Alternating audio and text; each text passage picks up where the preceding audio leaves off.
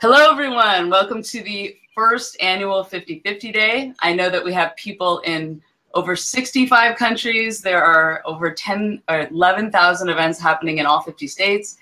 And we're just so excited to have you all here. And we have an amazing first speaker who I'm just so honored to have here. I am now going to introduce, live from New York, Rosie Rios. Was the 43rd Treasurer of the United States. Her signature has been printed on $1.2 trillion out of the $1.4 trillion in circulation. She is known for leading efforts to place a portrait of a woman on the front of U.S. currency for the first time in the nation's history. Treasurer Rios continues advocacy for women and girls and has launched Empowerment 2020 at Harvard. Its first project, The Teacher's Writing History, highlights the contributions of important women. So welcome as our first illustrious speaker on 50/50 Day. It's so nice to have you. Thank you, Tiffany. It's really an honor, and thank you for this invitation. So I think my first question, because the way that I met you, which was super exciting, was when you signed the $20 bill that I gave to my daughters. And that was, tell me a little bit about what it's like to mark a woman on currency. Tell me what that experience and process leading up to that was.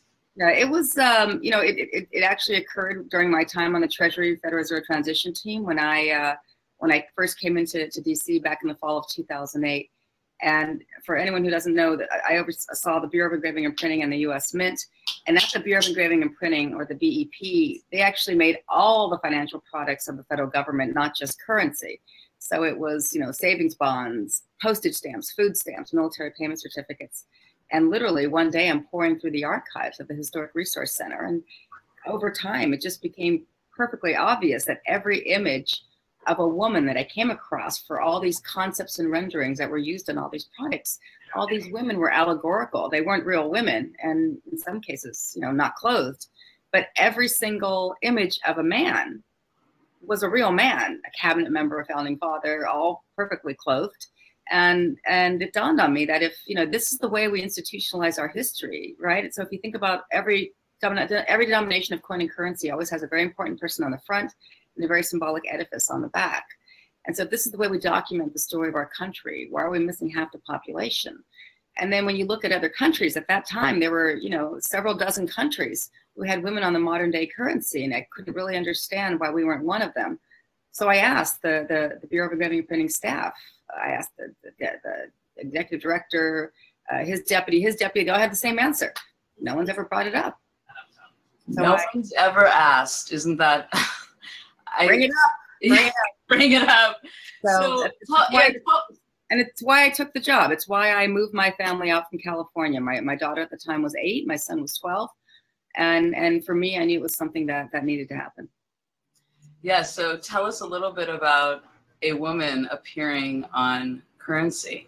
Yeah, When's that going to happen? Talk to us. Yeah, so what's important for people to know is the first and foremost reason why currency is redesigned is security. And I was part of the counterfeiting group that monitored currency. Counterfeiting. And so when we're looking at what note to be next in line, it was actually the $10 bill. And so for us to redesign currency, it was important to come up with a theme. And the theme that I had recommended way back when, who'd have thought it would be so relevant today, was the theme of democracy. And knowing that we were working towards this timeline of 2020, it dawned on me, big light bulb, many years ago, that 2020 is the 100th anniversary of the 19th Amendment granting women the right to vote. So August 26, 2020. So how much more of a democracy does it represent to have half your population participate in the governance process? And so that's how it turns into this concept of focusing on historic American women. It's amazing. And, I think the idea that you're also rolling out, when I first heard you speak, you talked about that there's plans for many more. It is not just, you want to talk a little bit about that? Because I think it's nice for people to know this will not be a one and only situation. You have plans in the works. Yeah, so the first note to be released will still be the $10 bill, but the concept is to honor, it wasn't supposed to be about one woman. And I want to make sure that people are aware what was discussed was the 10 and the 5 and then the 20 in terms of how currency is designed specifically because of counterfeiting threats. And so as far as I know, that's still the case, the 10, the 5, and the 20. But all three are intended to be unveiled on August 26, 2020. So that, as far as I know, that is still going to be the case. And so I think what's more important, though, is, this was never supposed to be about the 10 versus the 20, Jackson versus Hamilton. What I wanted to make sure happened was, when we launched the public engagement process, I learned very, very quickly, 3 things I learned very quickly. 1, there's a lot of hate in this country. 2, how little people know about American history. And 3, how much less they know about women in history. So I made sure that when we had this public engagement process, I collected that information. I put together this database of almost 250 historic American women. And I made sure that when we made the announcement last April 2016, that that entire database would be posted on the Treasury website. And so that was kind of the genesis of what became, as you know, Teachers Writing History. Well, actually, that's what I want to talk about next. So now you are at this very exciting project, and I would love for you to talk to us about Teachers Writing History, because it's so much. I mean, when we're talking about getting to 50-50, and one of my journeys with making the film 50-50 is we need to know our history more, and we need it to be at the forefront. I always feel like there's so much work left, so much further we have to go, but we need to remember how far we've come and the courageous women that have brought us here. So lately I've been thinking that I'm like wearing goggles. One lens is all the courageous women who have taken us to this moment. And then the other lens is where we need to go. But we need both. I actually think a lot of times we focus a little bit too much on what we don't have and where we're not. And that it's a much better framing to come from a place of power and courage and abundance to get to where we want to go. No, that's right. And you, I think you used the operative word is lens. So I'm all about changing the lens. And yes. It's really important to do that. So Teachers Writing History, and that's RIGHT, as in righting the wrong. Yes, yes. That these, what I call buried treasures, were omitted from our history. And so taking that database, what happened was literally in August of 2015, I got an email from my high school history teacher, whose class I took over 30 years ago. And he's still there teaching at my high school in Monroe High School in Hayward. And he's been there now, I think, 36 years. But he sends me this email, and he saw my CNN video on the redesign process, and he wanted to congratulate me, but he also wanted to thank me, because that was the first day of the school year. And he said that he walked into the classroom that morning, and after 35 years of teaching American history, he realized that he had no images of women on his walls, and he wanted to change it. And he did. He invited me back that fall. I walked in, there's Susan B. Anthony, Harriet Tubman, and me. It was very exciting. But it dawned on me, my gosh, if one teacher or 100 teachers or 1,000 teachers did the same thing, can you imagine what that does for our girls and our boys, right? Yes. It's actually not gender-centric. It's actually gender-neutral. So when you think about this, as one young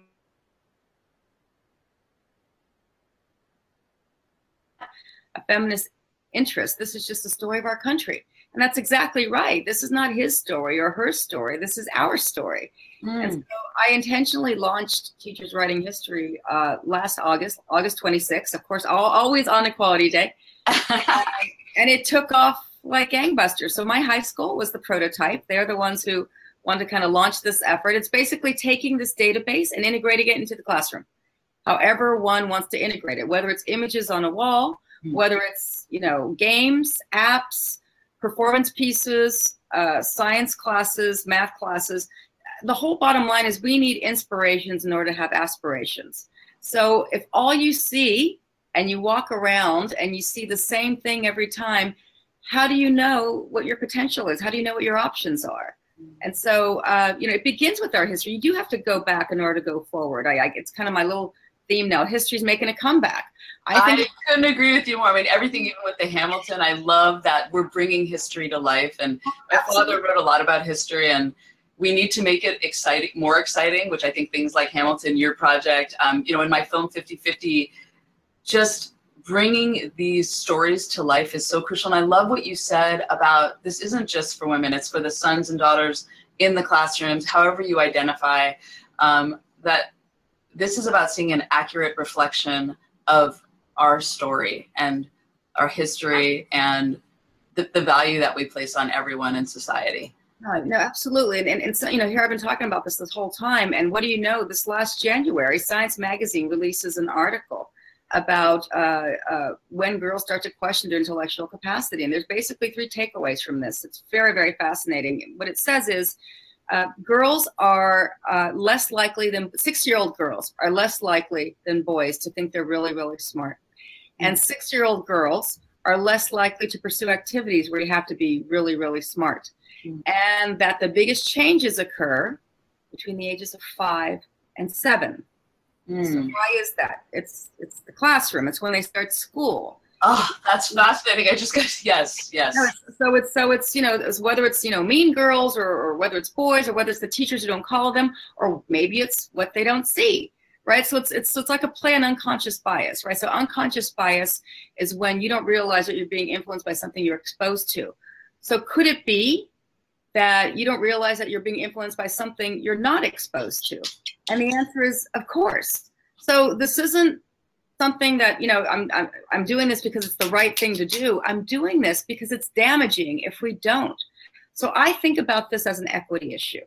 So, whether you have a daughter, a granddaughter, a niece, a cousin, etc., if they're left behind at such an early age, well, anytime, but at such an early age where we are literally damaging their confidence and their ability to pursue their full potential, then we all lose. We all lose.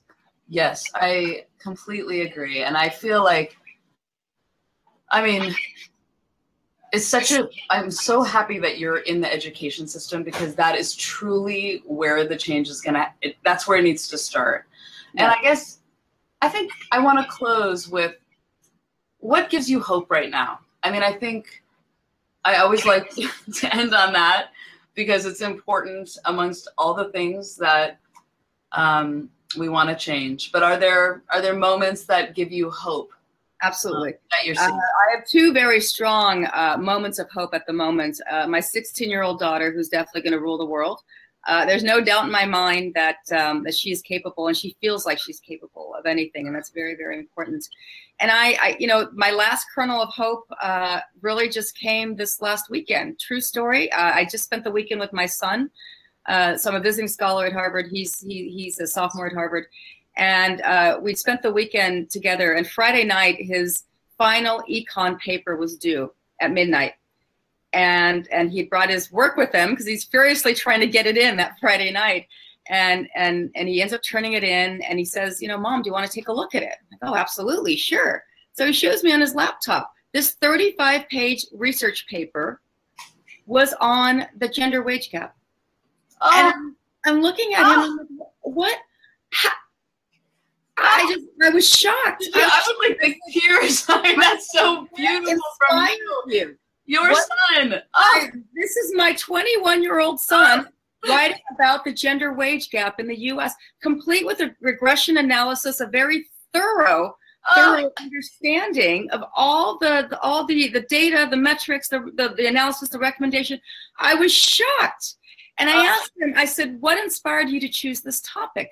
He said, we've been having to think about our final paper for a long time now. They've been bringing in kind of, different perspectives of certain themes. We had to do something on labor. And he says, I'm going to be okay. I don't know if Brookie's going to be okay. And so, for him to think about his sister and her future, it all just came together for me. You have this young kid, these millennials and post-millennials who actually feel that they need to do something. Because again, for him, it was an equity issue. It was about his sister. And so for me, I think that's the best hope I can have, is that this next generation is gonna understand what that means in terms of an equity issue. That's such a beautiful way to close. I love that story. I want to read that research paper. We'll post it on our Getting to 50. I told him, I said, Joey, I am going to publish that. You have no idea. That's such a beautiful, the future, our children, raising the next generation, lifting the next one up, having everyone, men, women, all genders, however you identify, wanting to, it's a more gender balanced world. I love that. Thank you so much for being on and kicking off 50/50 Day. I can't think of a better person. You're so inspiring. Congratulations to you, Tiffany. What you're doing and your leadership to really make everyone aware and everyone participate means everything. And I know for you, this is just the beginning as well. Thank you. Have a great day in New York there. Thank you.